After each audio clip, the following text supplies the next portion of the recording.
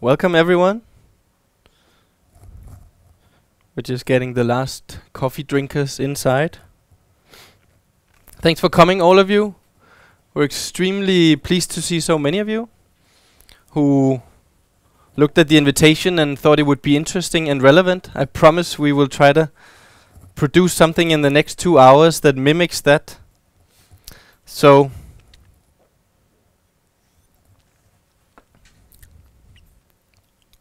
and now the door closes. Okay. So essentially we'll have a lot of, there's a lot of room up here in the front if you want, instead of those small stools.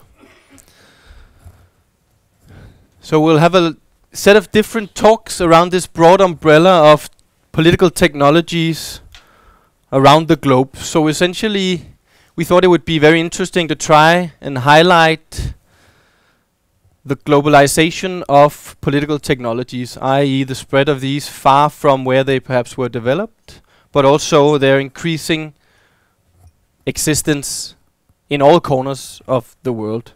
And I'll get back to what that is exactly means. So we were driven by, in Danish we would say a 3-step rocket, but I would say 4-step rocket, because there are four main reasons for why we thought it would be great at this point in time right now, more of sort of a practical thing. The first one is that together with my colleague Flemming, who will speak in a little while, who is Russia expert and expert on the weaponization of information, we can say, and myself, I come from sort of traditionally the side of development policy and development finance. We thought we'd bring our talents together, and so we published a policy brief in the early fall of last year that you can find up here and also online, where we just sort of try to outline the impact of the growing globalization of political technologies.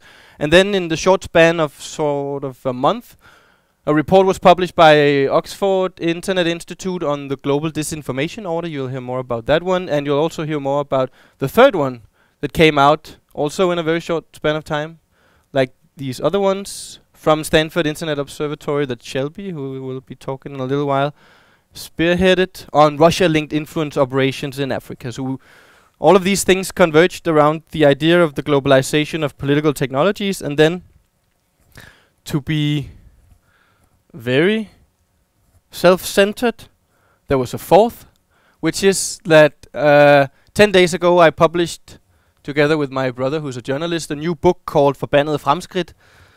Cursed Progress, I guess, is the best worst translation you can make into English. The subtitle reads Portrait of a World Where New Technology Impacts or Changes the World for Billions of People, which tries to run through some of the main fields where new technologies, emerging technologies, will have a strong political, socio-economic also impact. And so these four things brought together is one of the reasons why we wanted to invite you all to this seminar today. And I'll give just a very broad introduction to this field, and then we'll dive into more specifics of it. I want to start somewhere essentially where we also start in the book. And that is a picture here of Khaled Said, not these two kids, but the mural in the background, the street art, which is a picture depicting a young Egyptian man who was beaten to death by Egyptian police in 2011, and whose death sort of helped kickstart what we now know would came to be the Arab Spring. The sort of start of a decade in which social media in particularly were hailed as new political technologies for the benefit of everyone, for the benefit of democracy. And that was the beginning of the decade. Then along the way came, of course, attempts at influencing US elections, UK elections, and many other elections. And then we sort of juxtapose this to what happened towards the end of the decade in Myanmar. These are nationalist Buddhists holding a sign that says, "Supporters of Rohingya, our enemies." And of course, the case from Myanmar was that hate speech delivered on Facebook by Burmese soldiers in the hundreds, most of whom were trained in Russia on social media manipulation, helped to create an atmosphere that justified the genocide against the Rohingya refugees. Burmese soldiers would sit outside Yangon and create fake social media accounts as though they were celebrities or they were local news outlets, and cook up tens of thousands of stories, misinformation, i.e. fake stories about how Rohingya people were murdering, abusing and so forth, raping Myanmar Burmese people. So those two pictures juxtaposed each other or against each other very well sort of situates the place we're in right now, right? We stepped into the prior decade with a great belief in the democratizing effects of social media in particularly, but left that decade perhaps a little bit disillusioned because of the tragic impact that social media had elsewhere. So what is political technology? Now that we use it here, I'm sure Flemming can talk more about this, but political technology as a term is actually something we don't use too often, but is something that very much belongs to the Soviet era and to the Soviet Union, where they were very explicit, is probably a wrong word to use in the case of the Soviet Union, but they were very conscious about what a political technology was. For them it was essentially instruments of manipulation. So manipulating information and so forth for the sake of controlling populations and controlling messages both inside and outside the Soviet Union. Today we would probably say that political technology more sort of doesn't necessarily have to be technologies that are developed with a political aim, but it is or technologies that have a profound or a striking political effect somehow, able to influence political matters, supporting governments in power, but also challenging political orders, existing political orders, impacting everyday attempts at using technologies to or for surveillance, for controlling populations, for mobilizing funds, if you're an insurgent group and so forth. So not only state actors, but increasingly also non-state actors. And it also, of course, this idea about a political technology speaks into this old discussion of whether a technology is in fact a piece of dead hardware or software, something that only gains a political nature once we use it for good or for bad, so to speak, or whether there is an inherent quality to technologies just as they exist on their own. Usually the way I sort of go about it is to say that it's a bit of both, right? That on the one hand, as users of technology, we're able to manipulate them in different directions, but also that all technologies are developed with ambitions that may be political, that may be social, that may be economic. Now what we want to do today, of course, is talk about, well, what happens when these technologies, they spread across the world into all corners. And that's one thing we'll learn about in a short while, namely that the report brought forward by Oxford that Amélie will talk about shows very well that in 2017, 28 countries were affected by organized attempts at manipulating social media for whatever political effect. And in 2019, the number of countries exposed to such manipulation attempts were far past 70, as far as I remember it. So a massive increase. In 2019, as we've also written elsewhere, all African elections were exposed to fairly extensive amounts of social media manipulation, resulting in violence many places. So we used to think, perhaps, as political technologies as something that was very sophisticated, that was inaccessible, that required a huge amount of skill, and that was or something that was only or belonged to states, and strong states at that. And this next picture, of course, is not a fancy, emerging, radical new technology. It's a very old technology, but it's one whose story sort of tells very well where we seem to be going with new technologies and their sort of spread around the globe. So the AK-47, of course, I'm sure all of you know it. A sturdy, effective weapon that is fairly cheap, or relatively cheap at least, and can be used by most people, which has over the past 30 years spread to all corners of the world and executed heads of government and executed also revolutions and genocides many places. But there's one thing about the AK-47 that's interesting when we talk about these things today, and that's the idea of accessibility. That what we're really seeing is a difference, or a development at least, where many of those newer technological political technologies are increasingly becoming accessible, right? So think about something like drones. 10 years ago used to belong mainly to great powers, being developed by great powers, employed mainly, if only, perhaps by the US. Hugely expensive, and some of them of course still are, requiring an immense amount of technical skill to be launched. But we're also seeing a time now where drones can be accessed by anyone, where all of you in this room can go to a drone store when we're done today and buy a fairly sizable drone that is capable of surveillance, that is potentially capable of being armed if you choose to do so. So there's a strong accessibility about this, and the same can be said about sort of social media as a form of political technology, that services surrounding the use of social media for manipulation, for political manipulation or for political aims, is becoming cheaper and cheaper, and it's becoming also practiced by groups all over the world, meaning you most likely can find access to someone who wants to satisfy your needs in terms of what tasks you want to have done without questions being asked except for the price. So that's of course a striking difference. So what we'll be exploring today is what happens when some of these technologies, they spread, they affect populations, they affect countries in all corners of the world. And just to give you a sort of red line through what it is we'll be hearing, in 1 minute from now I will ask Flemming Splidsboel, who's a senior researcher at DIIS, to come up, and he will talk about, as I said, he's an expert on Russia and on disinformation campaigns and the weaponization of information.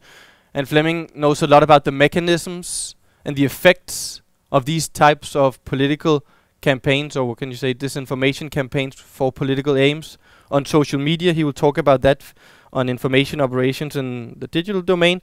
And then Amélie will come and talk about the global disinformation order, as I talked about the Oxford Internet Institute report launched in the fall. From that we'll sort of move into a specific geographic space, we can sort of say, and also related to Russia, because Shelby, who's here from Stanford, will talk about Russia-linked online influence operations in Africa and give cases of operations there very specifically. And then we'll jump to something which doesn't necessarily have anything to do with social media, but I've asked, or it will, Per, he's nodding his head, that's fine. But I've asked Per Schouten also, who's a senior researcher at DIIS, to come up and try to sort of give us some of his observations about the political nature of some of the technologies he faces. Per has done a lot of work with rebel groups, insurgents in Congo, but has also just returned a few days ago from South Sudan, outside of Juba, so he'll bring us some of those interesting observations.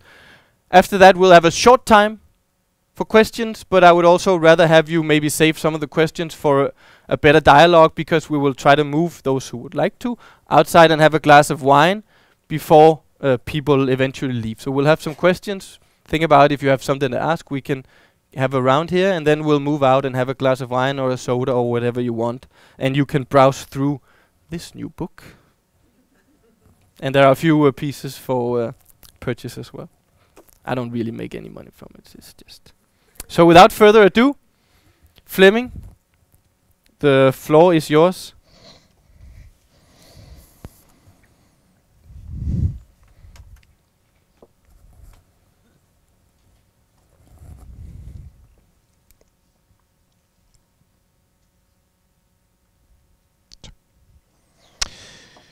Thank you for this, and thank you for the invitation to join all of you today to speak about this very important and interesting topic.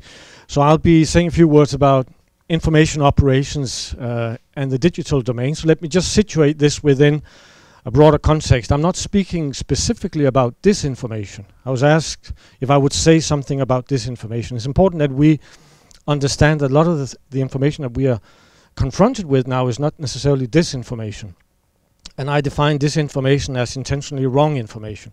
So there is lots of disinformation, but there is also a lot of regular information which is used very instrumentally for instrumental purposes to achieve certain political effects. Some of you may have seen the case unfolding earlier today about Jyllandsposten and the cartoon, and I was just had a conversation with the journalist who was interested. This has to do with the Twitter storm that suddenly appeared against Jyllandsposten, and he asked whether this is disinformation. I said, no, it's not disinformation.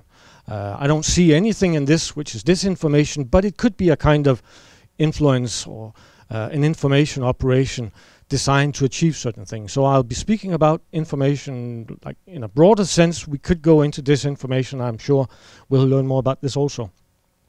And then I speak about information operations, and later you will hear about influence operations.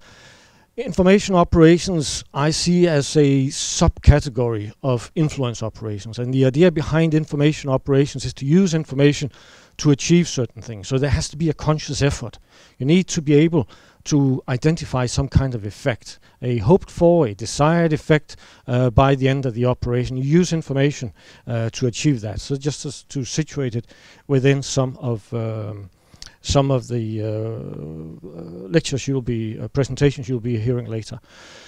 So it really has to do with how to shape the preferences of voters. Now, Adam talked about political technologies, the instrumentalization of certain tools, including, for instance, the internet and information that you can gain through the internet.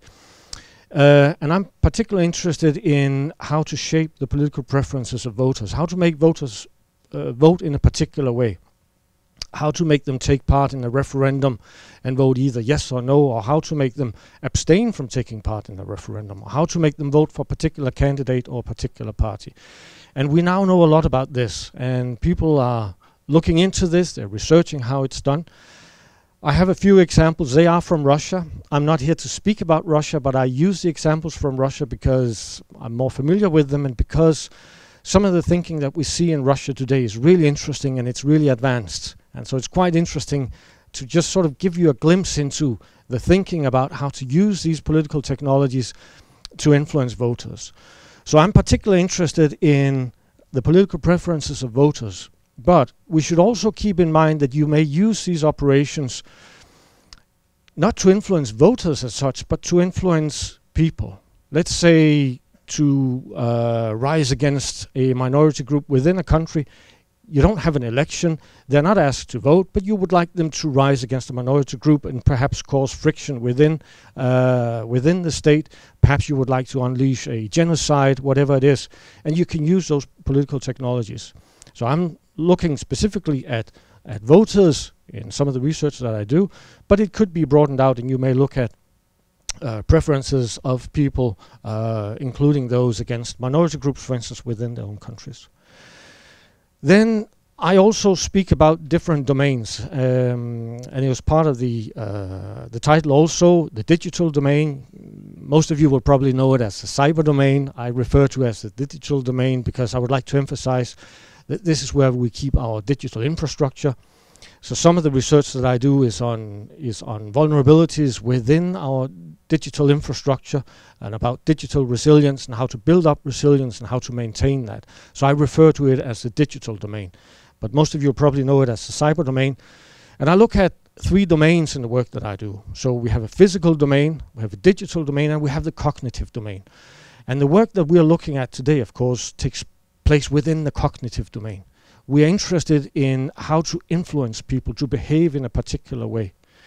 We may use this, try to attempt this through the physical domain.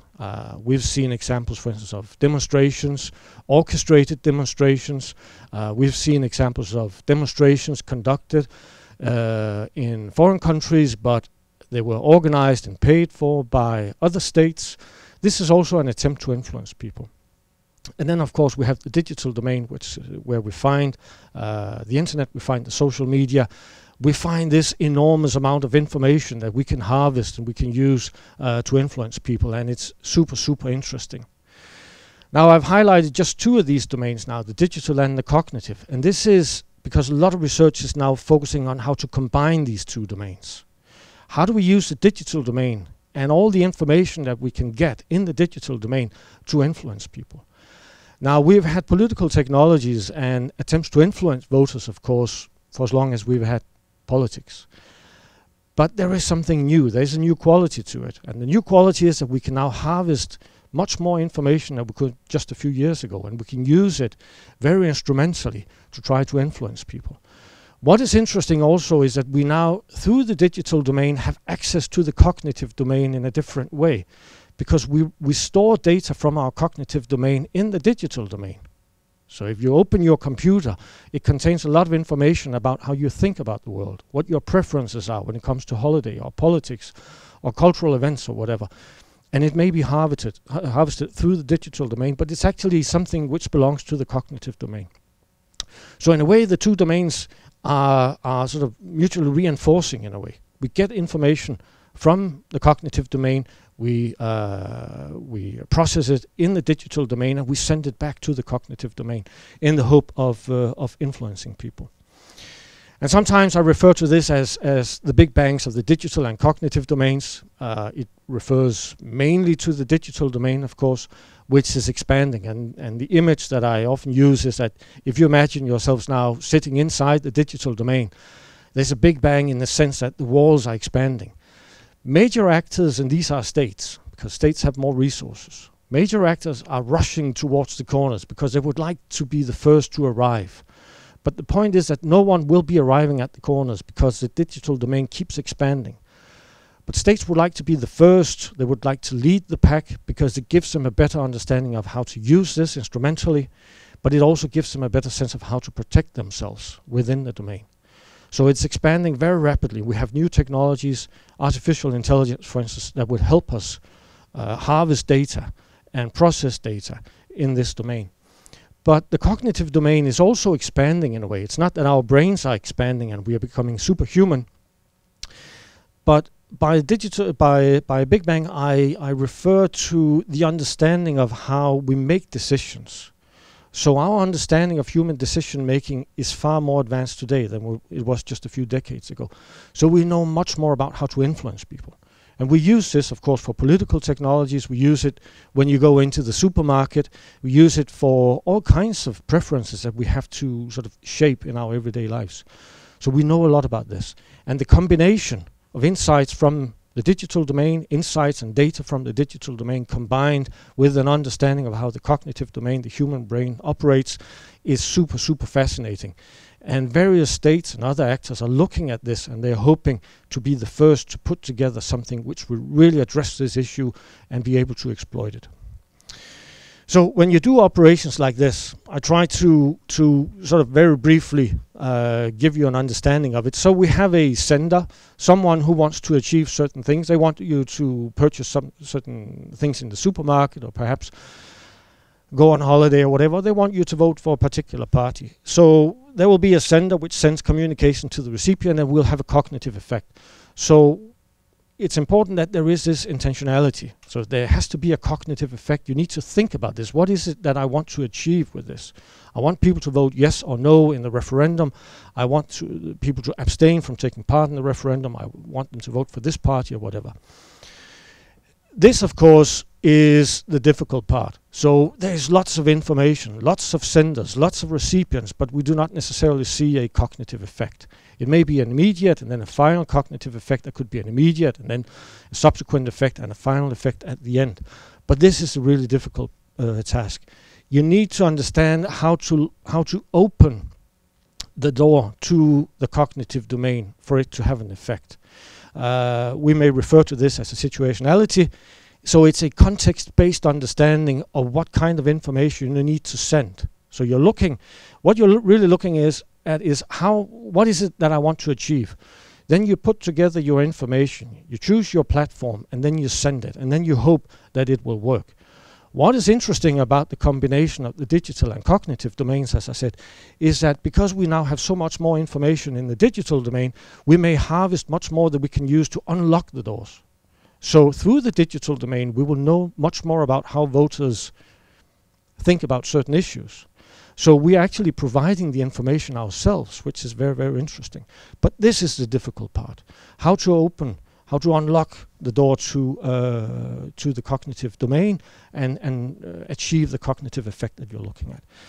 Then, of course, as I said in the introduction, some of it is disinformation. There's lots of focus on disinformation because there's a lot of it, and also because it seems that it crosses a line, of course. Some of the disinformation that we see is so cynical. It's so blatant lies that it is really difficult for us to understand. It has consequences, of course, for our political systems. It has consequences for our political communication, the dialogues that we conduct within our political system. So it has far-reaching consequences.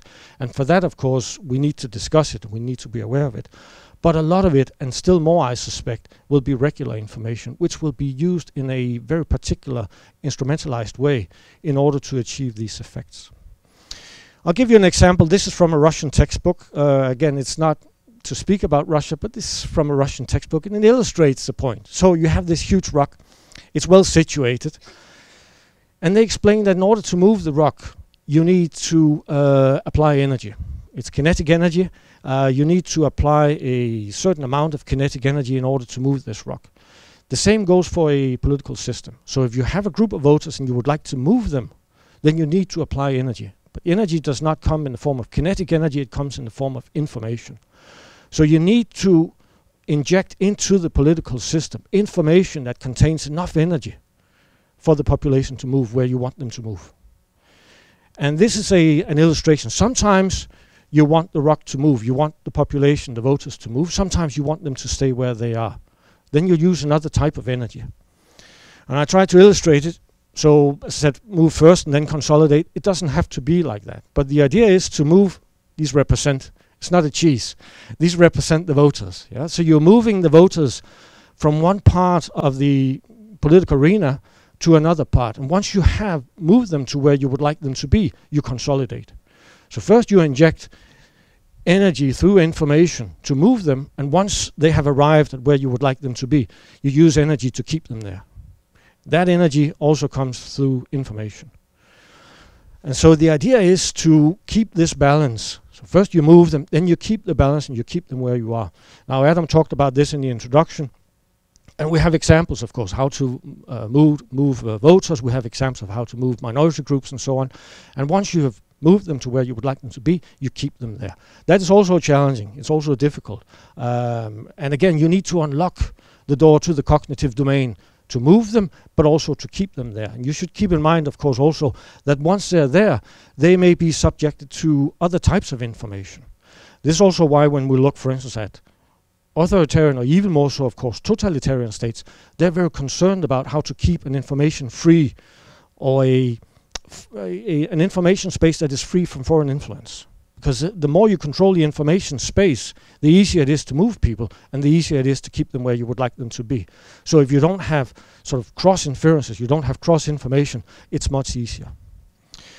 We also learn from some of these technologies that you need what I call situationality in order to unlock the door to the cognitive domain. You need to inject information which is new, important, relevant, and often with the question, who is the guilty one? You don't necessarily ask the question, but it's implied in the information that someone is to blame for this situation, whether it's the European Union or it's US elections or it's a situation within a state where we would see genocide, for instance. Someone is to blame for something that has happened. You don't necessarily point out who these people are, but it's something which is implied in the information. We also learn that often it's very profitable for senders to only give part of the information. Russian scholars speak about this. It's important you don't provide all the information. You only provide 1, 2, 3, and then the recipient will put together 1, 2, 3 and say 4. This is also hugely interesting for those of us who work on the effect of information operations, because it makes it difficult for us to truly assess the effect. What it mirrors is what we call an endogenous preference formation. So people who arrive at a particular political preference do not realize that they have been influenced, because they said 4 themselves. No one told them to say 4. They only said 1, 2, 3, and then you utter 4, and you have done it by yourself. So you're not really aware of the fact that you've been influenced. And this promises to make the effect greater more long-lasting. It also promises to make it much harder for people to unwind this particular process and say this is where it originated, in Russia or in another state or with a particular group. They also say, as part of this, if you really want to inject energy into the system, you want to move people around, you want to ask this question, who's the guilty one? You want them to make the conclusion, draw the conclusion, they did it. The more you can create a gap between reality and illusion, the more energy you can inject into the system. And what is interesting, people who work on these technologies and who do research on this and who give advice on how to use it, what is interesting, and you should keep in mind, is that the information operation, it could be disinformation, but the information operation is the new reality. The long-held belief about how a system operates is now the illusion. And the greater the gap between the new reality and the old illusion, or what used to be reality, the greater the gap, the more energy it will provoke, and the more it can move people around. We also know, this will be my final point on this before I just try to wrap up, the recipient will be economical with the information. Yeah? The recipient will try to store this in as few categories as is meaningfully possible. And this is just how we operate, because we receive so much information. We need boxes inside our brain to store the information, and we would like to be economical, so we don't have too many boxes inside. And they will use this. So we have certain cases, instances of this and this and that. It's provided to us. We say 4. It says 1, 2, 3. Our reply is 4, and we put it down here, or we put it down here. Sometimes you will see people who only have one category. These are people who believe in conspiracy theories. And there are lots of people, and of course a lot of the information that we see in the campaigns, they focus on conspiracy theories, and they are fed by conspiracy theories, and they feed conspiracy theories. And you will see people who only have one category. And it says, for instance, the state did it, or this particular minority group did it, or something else. But these are conspiracy theories.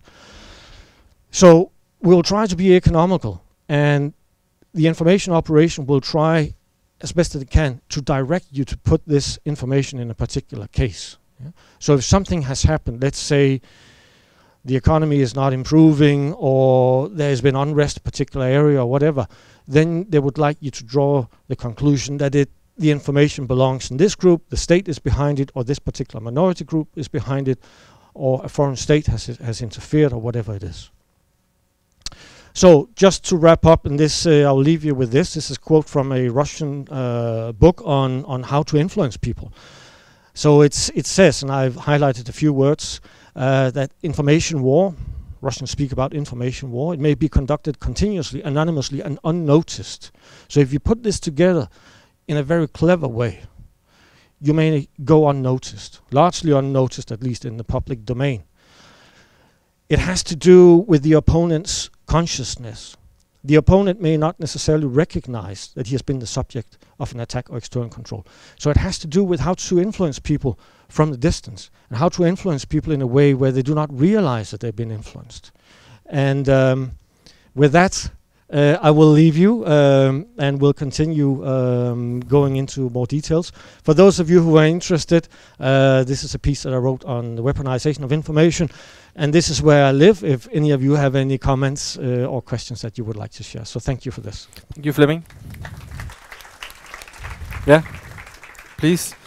Yeah, I think this intervention was also very interesting, because it sort of sets the stage, as I also said in the introduction, for some of the mechanisms through which some of these political technologies, at least, which to obtain an effect.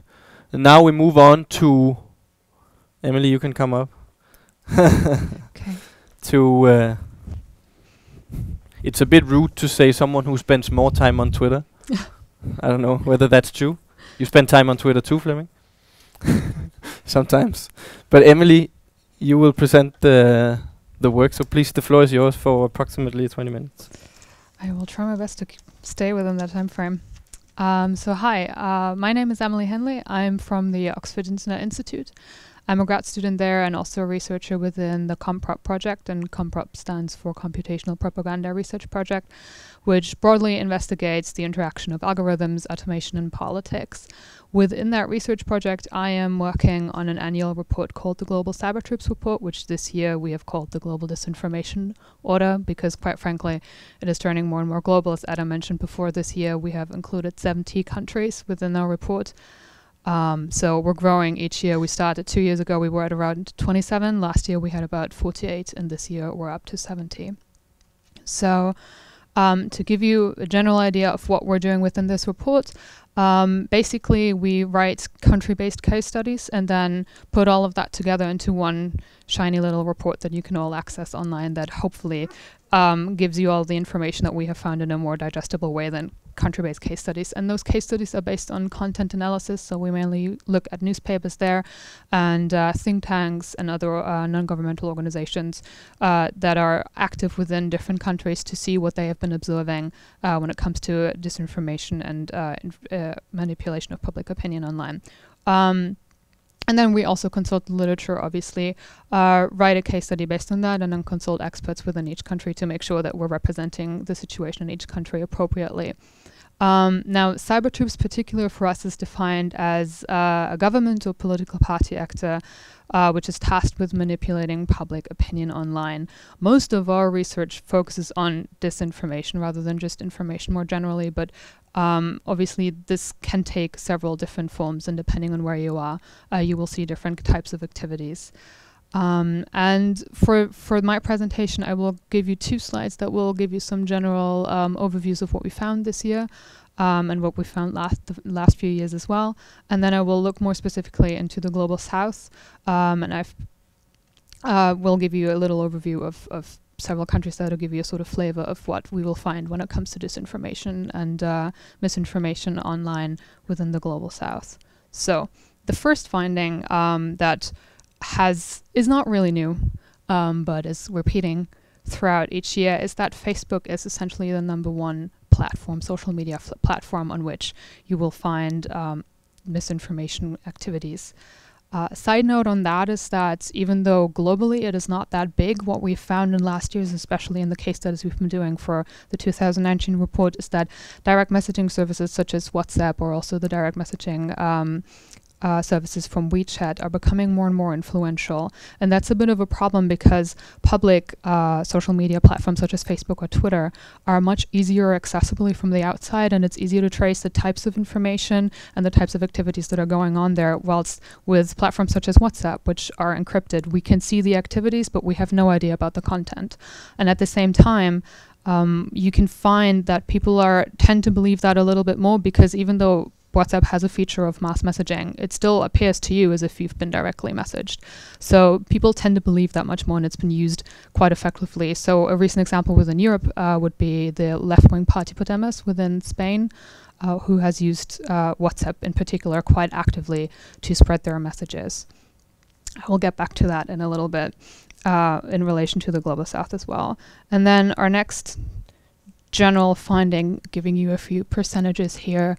As you can see, 6% of the countries that we have included in our report really use these chat applications. So it's not that big of a deal comparably to the other percentages yet.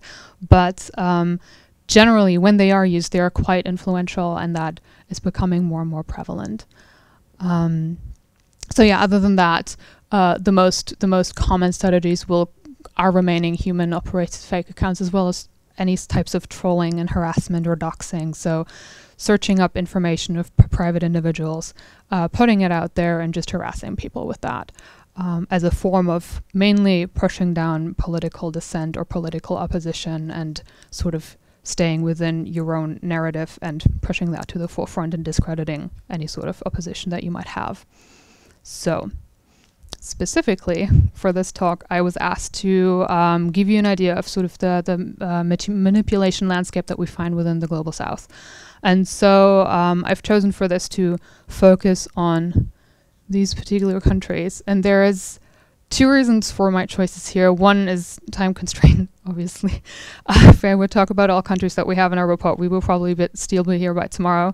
And the other reason is also that I wanted to give you an idea of the different geographical regions and different capacity levels. So all of these countries have a different level of capacity when it comes to cyber troops. And I will give you more details on that later, and come from different geographical region to give you an overview of sort of where you will find what and what that entails in terms of activities you would find there.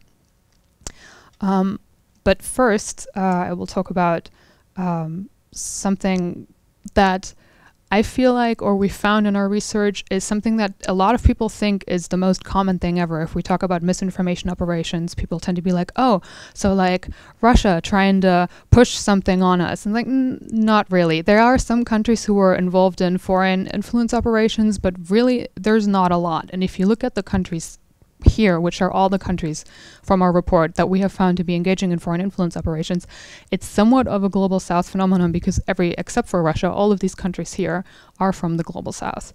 Now, there is a possibility that that is because this is the only evidence we could find, and other actors in other countries are engaging with this, but they're just more subtle and more sneaky about it. But there's also a good chance that this is what we're currently looking at.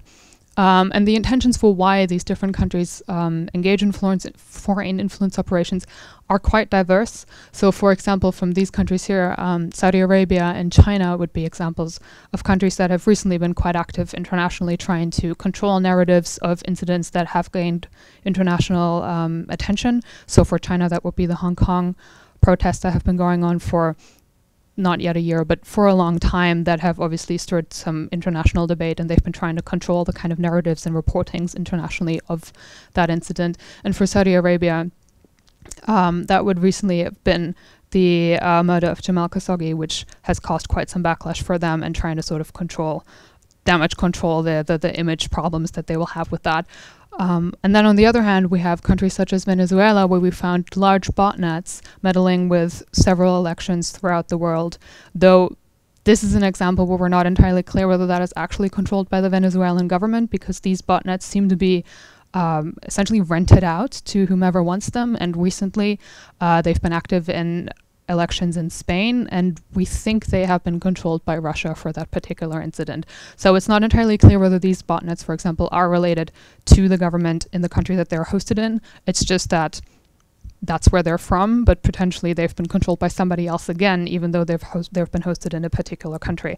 So it gets quite complicated the more you look into it.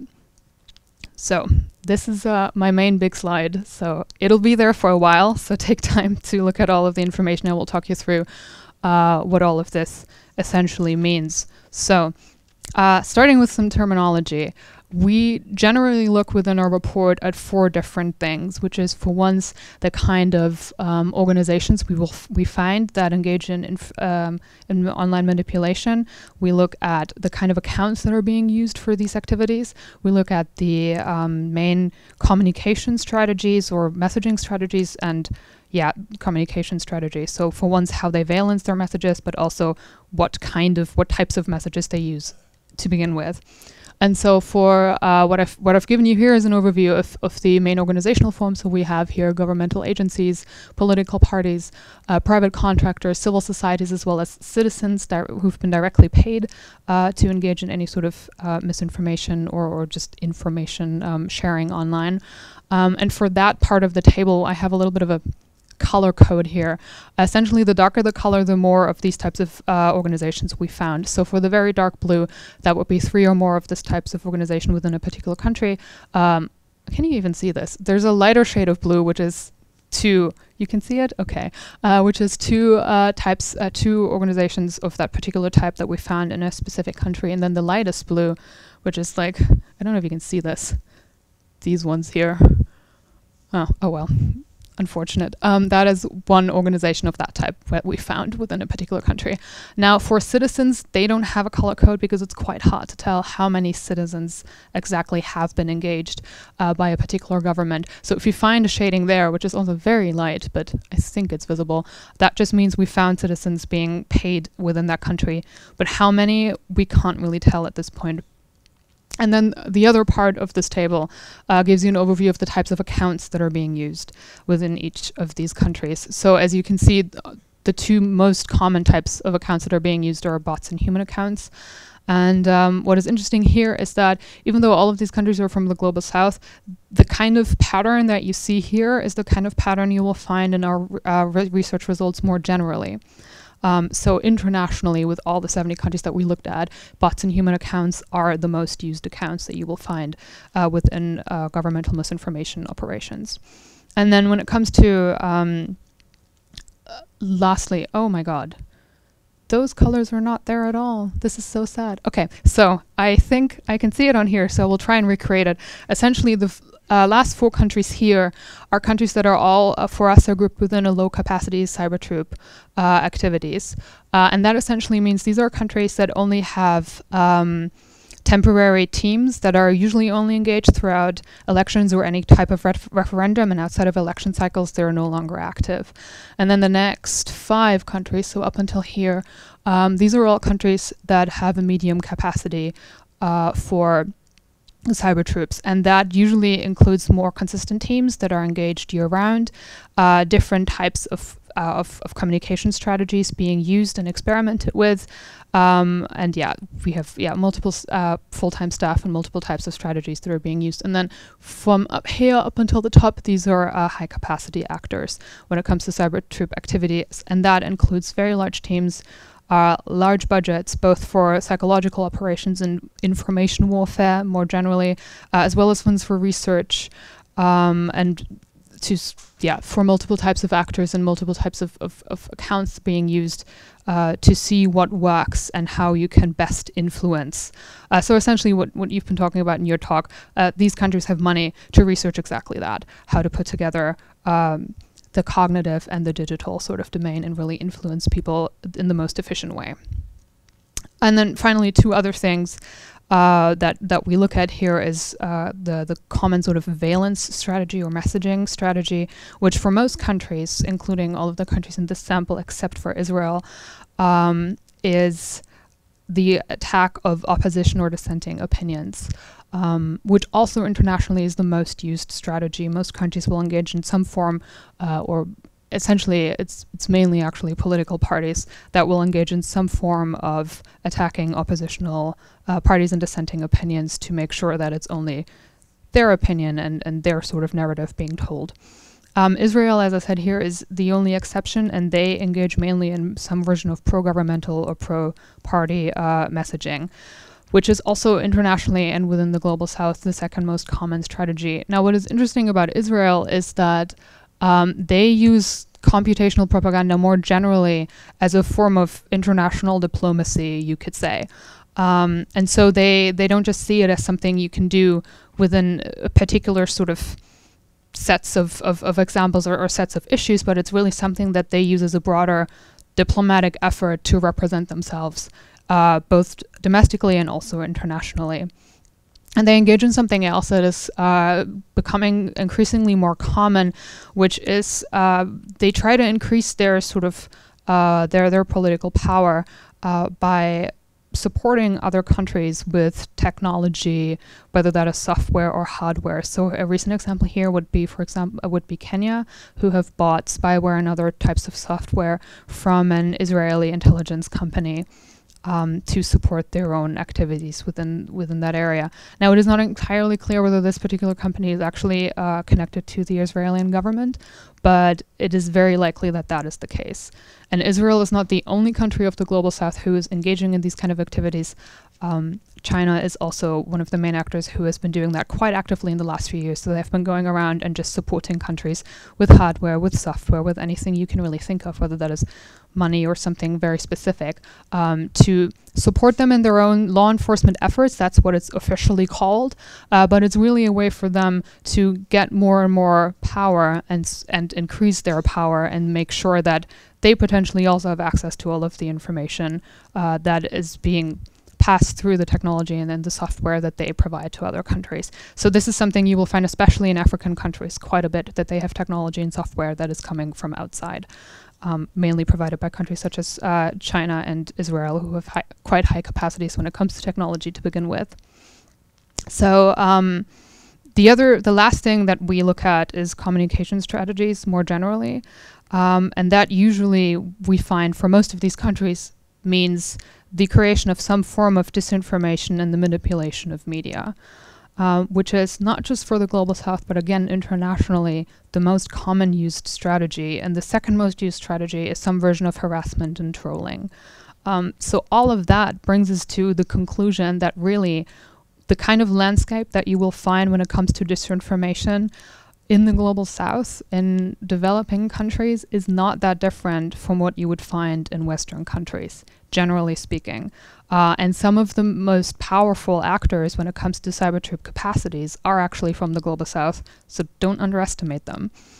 There's one sort of difference I want to highlight here that goes, again, generally speaking, to give you an overview, and that is the kind of control capacities that you will find in different countries. So what I mean with that is that most of these countries, and I'll give some specific examples, what you would find where, have some version of control over either the internet backbone within their country or major media broadcasters, which is something you will generally not find within democratized and Western countries.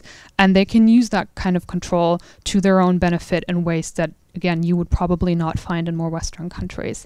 And that means essentially that, for example, Cuba here is a good example, which essentially has control of all main media broadcasters within its country, and also international internet access is very, very, very low, which means that most of the information and most of the narratives that citizens there are confronted with are controlled directly by the government.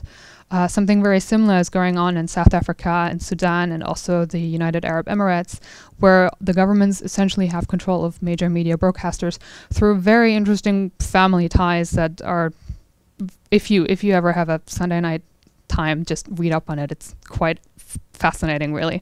Or you can look at our case studies. We report on that there as well. And then lastly, from this sample, Egypt and Zimbabwe are two countries, two examples of countries that have control over the internet backbone within their countries. And they use that to shut down the internet where they see fit. A very recent example of that comes from Zimbabwe, where at the end of 2018, there was a fuel shortage within that region, which hit Zimbabwe quite hard. And one of the ways that citizens decided to deal with that or coped with that was by using WhatsApp quite heavily. Direct messaging services coming back to us again. And what happened essentially is that they coded a chatbot that you could message and tell them your location, and then the chatbot would tell you where you would find fuel nearest from the location that you're coming from. Other than that, WhatsApp was also used to organize protests of the fuel shortage in general. And the Zimbabwean government really did not like that.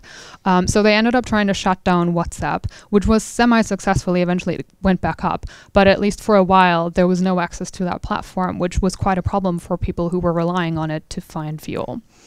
Okay, so very last slide. I think we have 1.5 minutes left. That was timed perfectly. So this is the last slide that I want to leave you with, essentially, which gives you some more concrete numbers. Now, these are, I've included actors here, so Myanmar and Syria included here that were not on the previous slide. These are all the actors we have in the Global South, which we currently deem as high-capacity cyber troop actors. And so I wanted to give you some really concrete numbers so you have an idea of what we're talking about here. And as you can see, capacities do very much vary. So for example, in Syria, we have contracts that are valued at around $4,000 versus the United Arab Emirates, where we're talking several million US. So even within this sort of permanent cyber troop activity, high capacity group of actors, we have quite some differences when it comes to the kind of force and the money that comes with that. That is essentially all from me. Here are some resources. I'm happy to share these slides with you. You can also email me if you want to. But generally, if you go to our main link here, and then just look for cyber troops or go to our recent publications, you will find all of these reports, which includes the cyber troop report that I've just been talking about. We also have case studies, including longer reports on bigger countries such as China, Israel, India, Iran, and so on, that you can look up here. And we also have a more recent report on Iran in particular that might be interesting to look at. And yeah, that is it for me. Thank you. All right. Thanks. I thought that was a great overview. We move on to Shelby now. I think it's also interesting to see sort of these middle powers who develop massive capacities and then sort of put them up for sale very easily. Yeah, Shelby.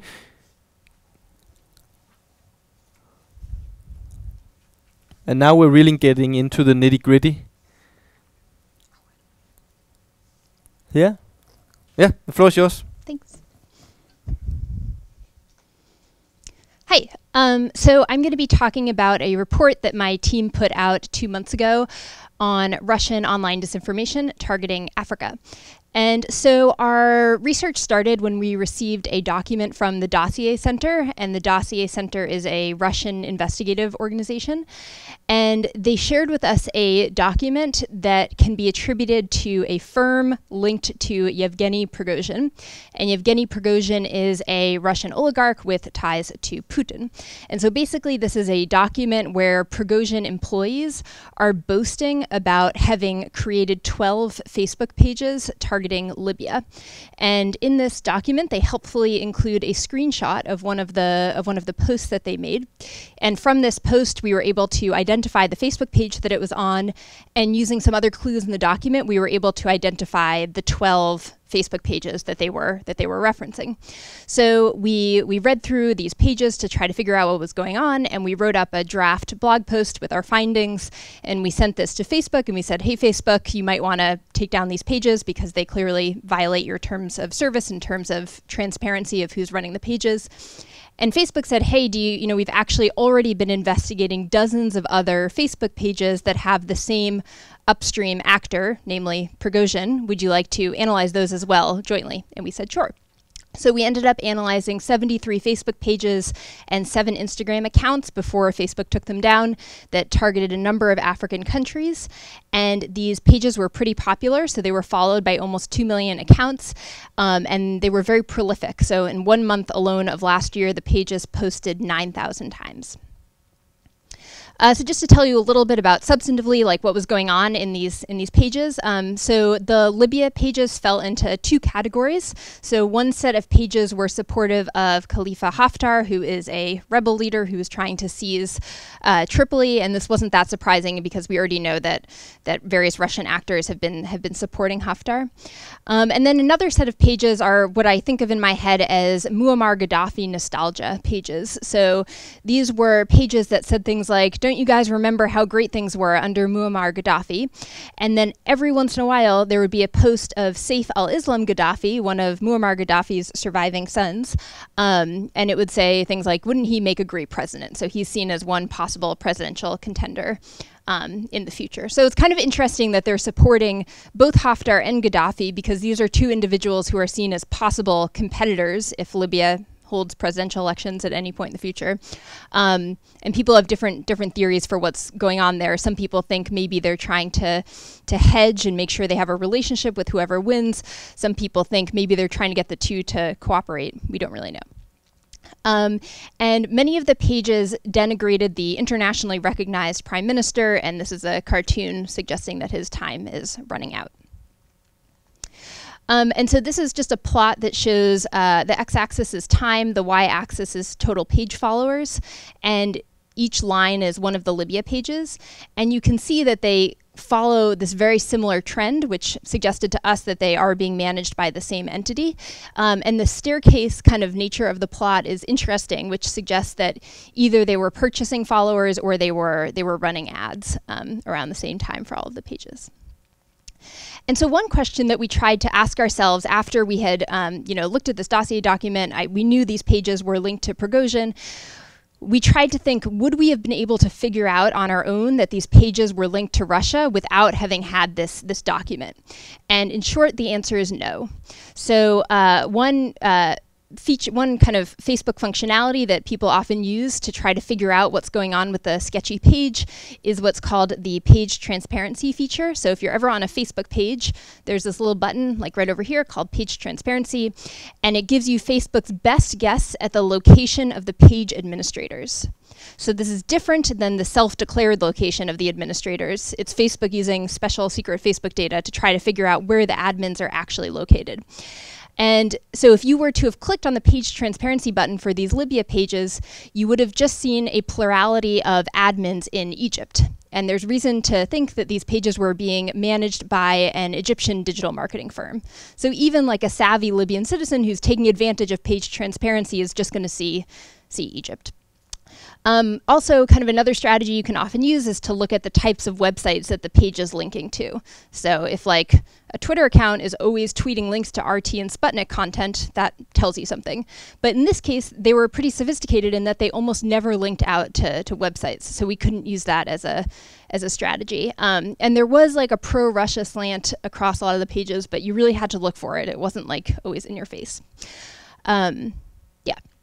So, okay, the Central African Republic pages briefly. So this was a hyper-partisan set of pages that were generally supportive of the CAR government and critical of France. So this is a cartoon that one of the pages called Bangui Buzz posted that has the French president speaking to Putin and saying, "Vladimir, I demand that you cancel the Sochi summit for African heads of state. Don't you know Africa is mine?" And then one of the pages created a Google form that was ostensibly trying to elicit public opinion about the Khartoum Agreement, which was a peace accord for CAR. But actually, it was just trying to push their own agenda, which was support for the Khartoum Agreement. And this Google form had comically biased questions. So it would have questions like, do you think CAR should sign the Khartoum Accord, or do you think the country needs more casualties? And then the option would be sign Khartoum Accord or country needs more casualties. And so 18 of the 73 pages that we reviewed targeted Sudan, and several of the Facebook pages were linked to actual Sudanese news websites that employed actual Sudanese reporters. So these were called Khartoum Star and Sudan Daily. So this is a screenshot of a Facebook post from Khartoum Star. And I read through so many of these posts. So the Sudan pages started while Bashir was still in power. They persisted through the coup, through the Transitional Military Council, through the Sovereign Council of Sudan. And I read through posts around kind of all of those events on both Facebook and on the news websites, and I couldn't find any bias. You know, you might have thought, well, maybe like around the time that there were these protests against Bashir, there would have been like anti-protester content, but there was not. And so it's not totally clear what was going on with the Sudan pages. One theory is that these Russian actors were investing in like the long-term credibility of these news outlets. And then when an event came along that they wanted to try to push their own agenda on, they would have really gone in strong on that event. But that's just speculation. This is a screenshot from Khartoum Star, the website. And then the Sudan pages also include pages that at first glance could appear to be the like official page of the various Sudanese governments that have existed over the past year and a half. So this is a page where the handle is literally at Transitional Military Council. And so, you know, it's not totally clear like what they were ultimately trying to do with these pages. Yeah. And then the Mozambique pages were really straightforward. So the Mozambique pages were created in September of last year. They existed exclusively to support the ruling Frelimo party in advance of elections that happened in October. So there would be posts that would be like a photo of the incumbent president holding a rally with like a big crowd, that kind of stuff. Okay, so some key takeaways. So the main finding is that these Russian actors are increasingly franchising out their disinformation operations. So I mentioned that the Libya pages were managed by this Egyptian digital marketing firm. The Sudan pages employed actual Sudanese reporters. And this matters because it means that they're increasingly able to create content that feels locally authentic and resonates with people. So when the Internet Research Agency meddled in US social media in advance of the 2016 elections, that whole operation was based in St. Petersburg. And so as a result, like the quality of the English wasn't that great. So if you look at some of those IRA posts now, you kind of can see that it wasn't written by a native English speaker. But by franchising out these operations, you can create kind of more authentic content. And this also makes it much harder for us to identify that these operations are linked to Russia when they are so kind of locally embedded. Second, generally, we found that the pages existed to support the ruling party, maybe to curry favor with political elites, because we know that Prigozhin has mining interests throughout Africa. One of the pages in the data set that Facebook gave us was for a Malagasy mining company that Prigozhin has links to, and so Facebook didn't say anything about what was going on with this page, and the page was empty. It has no posts, but that suggests that mining might have been part of this somehow. We found basically no fake news. It was just like hyper-partisan content, like kind of cheerleading content for various politicians. Also, I think, sometimes we have in our head this notion of like citizens just passively absorbing, disinformation on social media. And, we did see like some of that with these pages, but we did also see citizens responding skeptically to this content. So particularly in Libya, on the Muammar Gaddafi nostalgia pages, you'd often see people responding with things like, surely you didn't live under Gaddafi, because if you did, you wouldn't be saying these silly things. And for Mozambique, so the one fake news story we found across like thousands and thousands of posts was in Mozambique. And this was a fake news story suggesting that the opposition party in Mozambique had signed a contract with the government of China to allow China to dispose of nuclear waste in Mozambique. And people responded to the story by saying things like fake news, exclamation point in Portuguese. One person responded, I think your like tinfoil hat is wound too tight around your head. This can't be true. And I think, it's contested whether all of this had any sort of impact, but we did see like local citizens engaging with this content at fairly high levels.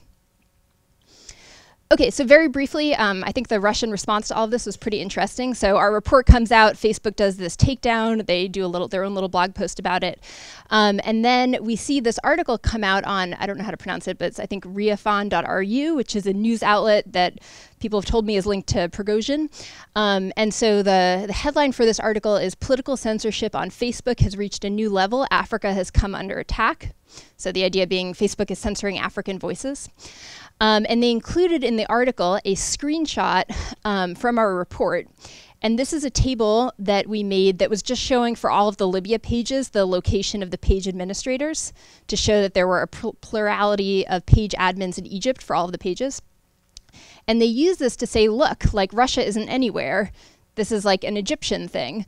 And to me, I interpret this as like they're being very intentional with their strategy to franchise out this operation because they know it gives them this plausible deniability. And then there were, so these Sudanese reporters who were working for Khartoum Star and Sudan Daily tweeted at me and at Facebook people saying things like, they tried to get these hashtags trending. I'm from Sudan, I am Khartoum Star. I am a Sudanese citizen working on the Khartoum Star on Facebook.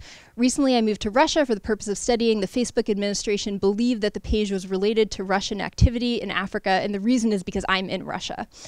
And so, we're not sure to what extent these Sudanese reporters knew what was going on. There's some reason to think they did, but our hope kind of is that reporters dig more into this, and I actually think some reporters are looking into this right now. And so last, I thought I'd just talk about some of the fun tools that we use that anyone can use. So really one of the most useful tools we use is CrowdTangle. It's a free Chrome extension plugin.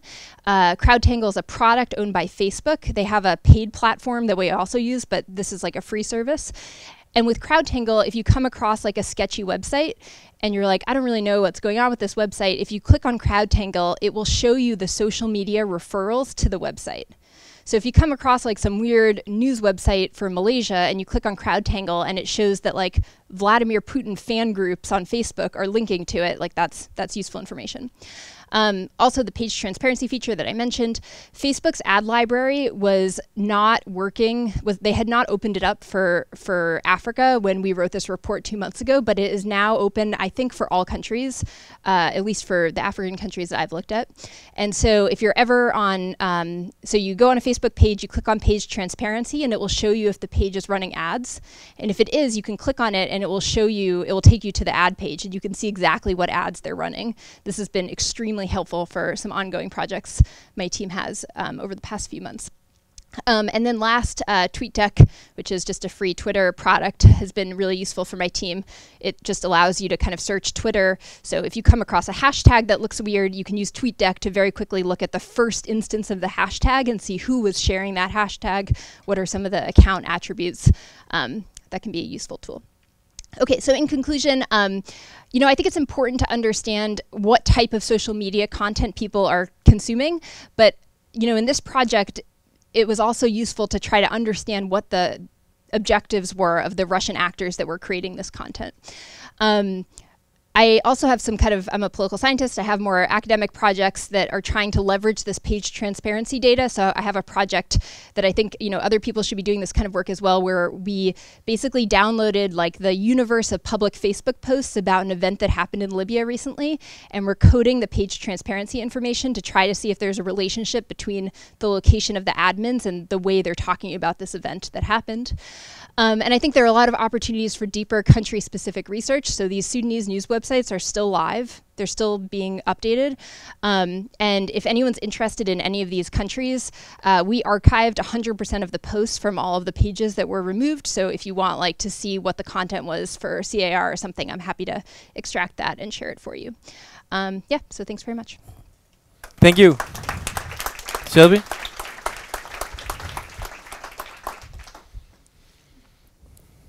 Some fascinating stuff. I don't want to say moving to 2.0, but it's sort of this layering of experiences over time for some of the main, what do you say, contributors in the field of disinformation. And so we go on to Mr. Schouten. I forgot a mic. You forgot a mic.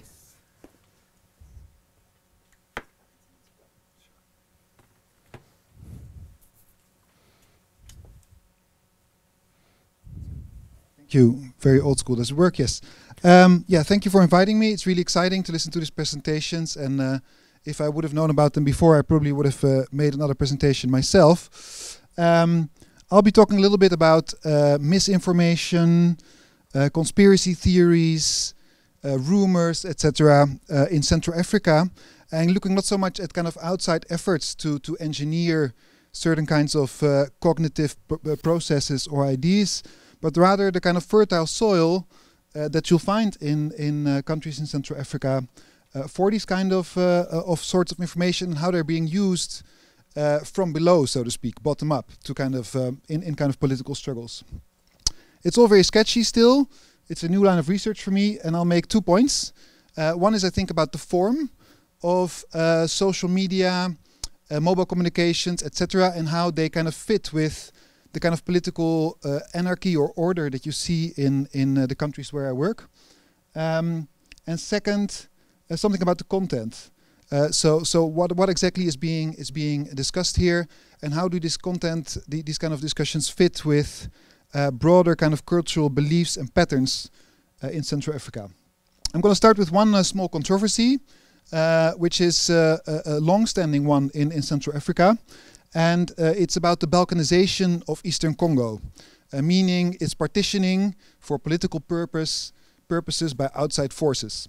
Now, it's a very old kind of belief in Eastern Congo that outside forces want to break up the country. It's too big to govern, and neighboring countries, the US or European powers, want to break it up and control the mineral-rich east of Congo.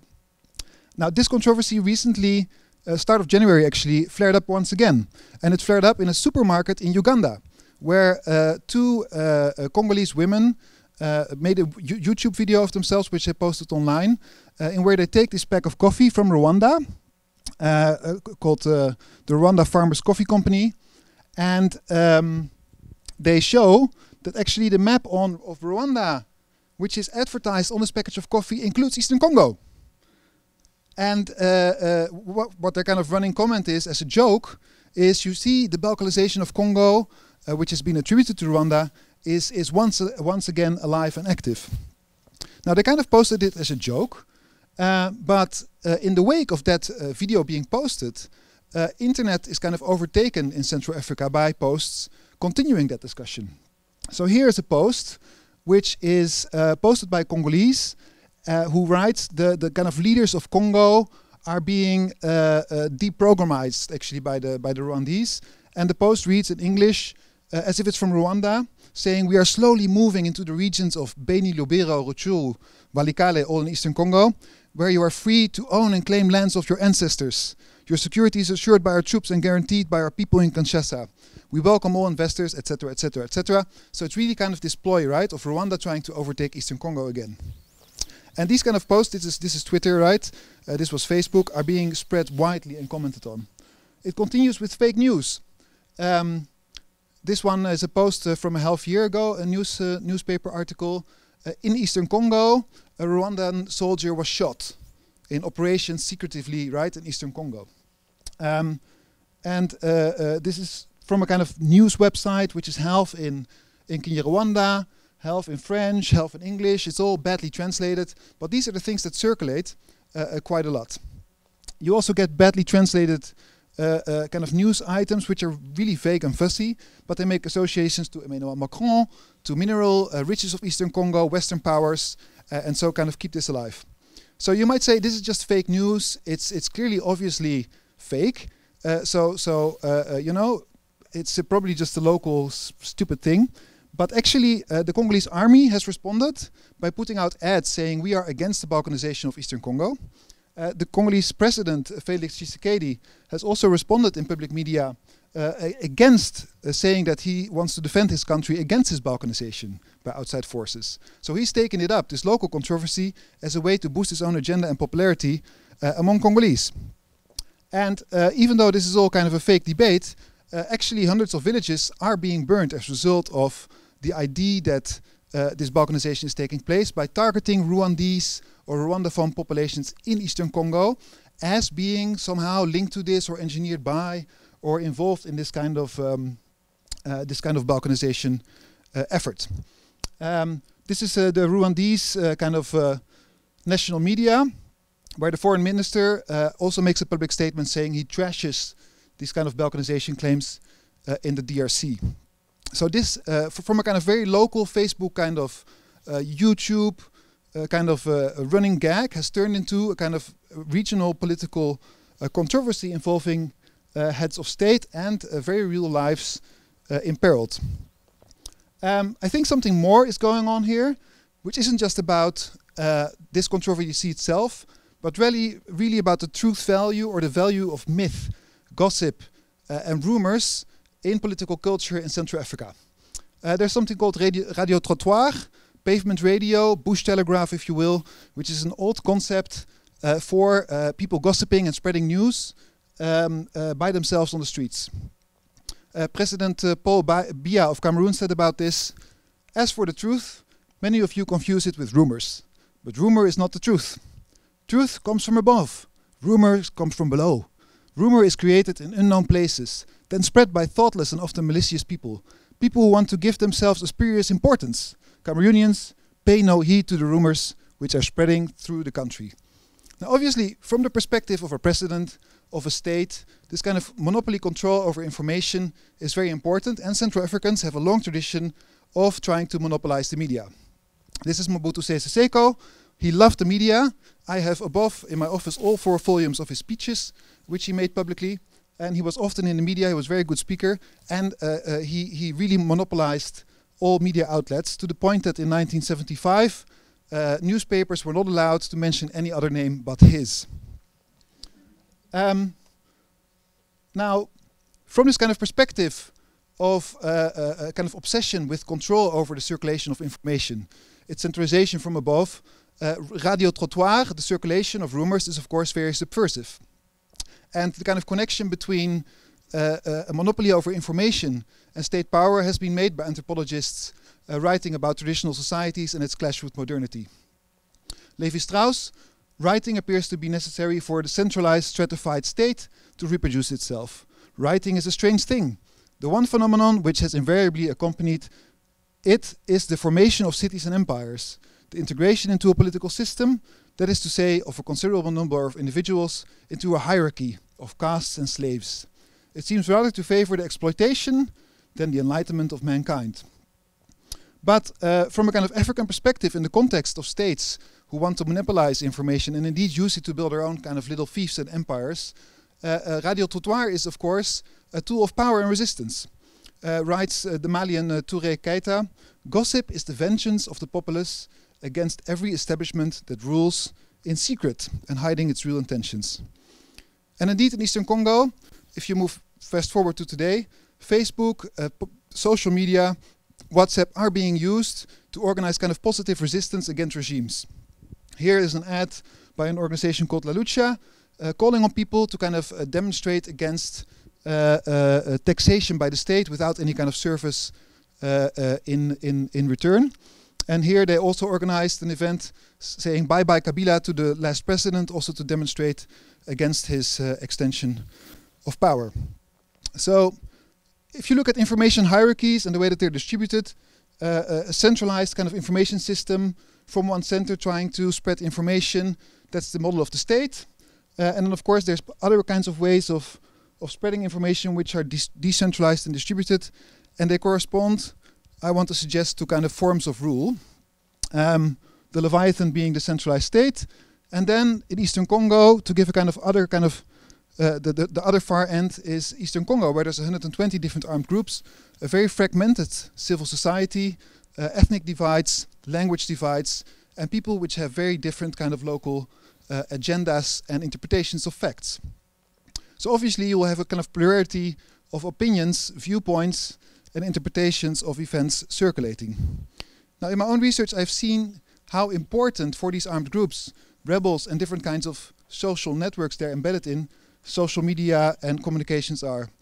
This is a rebel leader I was meeting and who's sitting constantly with 2 phones. His assistants hold more phones for him, always online and communicating in the bush. I have also rebel friends on WhatsApp who use WhatsApp really a lot to kind of stay in touch with people, send encrypted messages, and promote their agendas by forwarding in mass forwarding groups kind of ideological conspiracy theory ideas which are in line with their own kind of interests. Instagram is also being used to sell illegal minerals from Central Africa.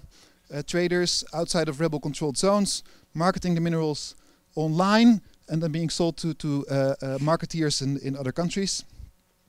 And in a kind of dark turn of events, Facebook and mobile phones together, fake Facebook accounts have been used to set up the assassination of 2 UN expert researchers in Eastern Congo, whereby soldiers would set up fake Facebook accounts trying to mimic being civil society, getting in touch with people who knew these people, and eventually with themselves to be able to track their movements. The second point I want to make is a bit more elusive, I think. It's about the political functions of myth, rumors, fake news, and conspiracies like the balkanization thesis. And one way of making that point is by saying people don't really care about the truth in Eastern Congo, because the truth, there's no kind of paper reality which is the background to their experience historically to mediate that truth.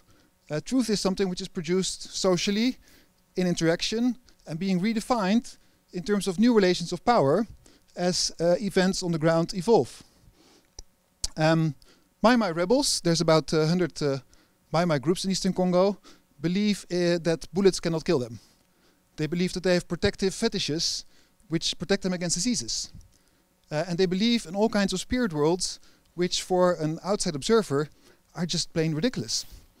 There have been instances where my soldiers have invited people to shoot at them to prove that bullets could not kill them. In at least one case that turned out very unfortunate for the person who did that. But these kind of beliefs in the kind of spirit world, in things which are not true, are socially shared among the communities from which they hail, and are being used to organize violent events.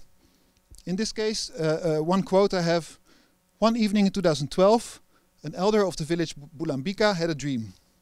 In this dream, the ancestors of his tribe taught him to use supernatural forces to bulletproof the young men in the village and help them confront the source of the village insecurity." Fast forward, he does that, he kind of initiates these people and he motivates the young people of the village to attack the Rwandaphone, balkanization link, the Rwandaphone communities next door.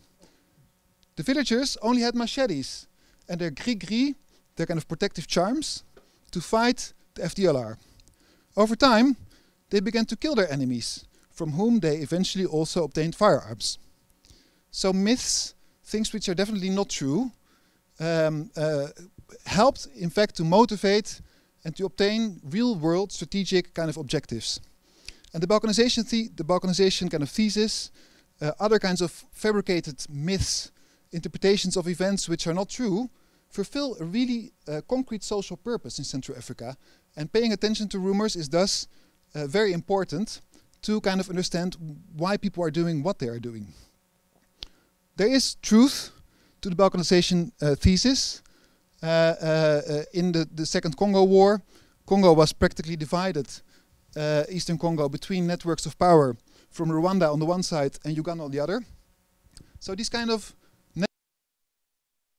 somehow in Central Africa. And the kind of myths that are fabricated around them today reflect concerns of local populations in which they try to kind of re-articulate their strategies of resistance, cohesion and survival in relation to dominant agendas. They're not just smokescreens by rebels to hide their real objectives, but they are a way of connecting to societies in which the kind of truth value of facts has always been contested. Even their own lineages, armed groups, they can change name from one week to another. They can move around, call themselves differently. They change all the time. James Scott, the kind of theorist of resistance, has written about such kind of moves. The shorter the genealogies of people and their histories, the less they have to explain and the more they can invent on the spot. So this is a kind of different way of looking at truth, not as something we have to hold on to, because it's the most kind of valuable thing there is, but as something flexible, something inherent to struggles over power, livelihoods, and ultimately survival. I think that was it. Thank you. Thank you, Per. That was very interesting. I think, yeah, for many reasons, but not least because you sort of maybe make, what can we say, make circular these domains that Flemming also talked about, to sort of see the digital affecting the cognitive, but the cognitive very much affecting the physical realm, sort of the real world, so to speak. We have a few minutes for questions, so please, if anyone have any questions they would like to have asked, otherwise I would say thank you to all of the speakers. Should we give a hand to everyone? And thank you to, I will say this before you leave. First of all, remember there is a glass of wine or a soda. If you want it outside, we can have discussion. I'll try to keep on to the speakers for as long as I can, and you can come and ask questions. We can have some meaningful dialogue instead of just questions going back and forth up here. But I'll also just remind you that, or say to you that these technologies, and including emerging technologies, is something that we do work on at DIIS, and there are other perspectives that have not been presented today that I'd really advise you to go and look on our webpage, and we will be working more on these in the coming year. So hopefully if you keep an eye out for the newsletter and for the events, we will have a lot of more interesting stuff. So thanks for coming. If you want a glass of wine or anything, please go out and have a chat with everyone else. So thanks.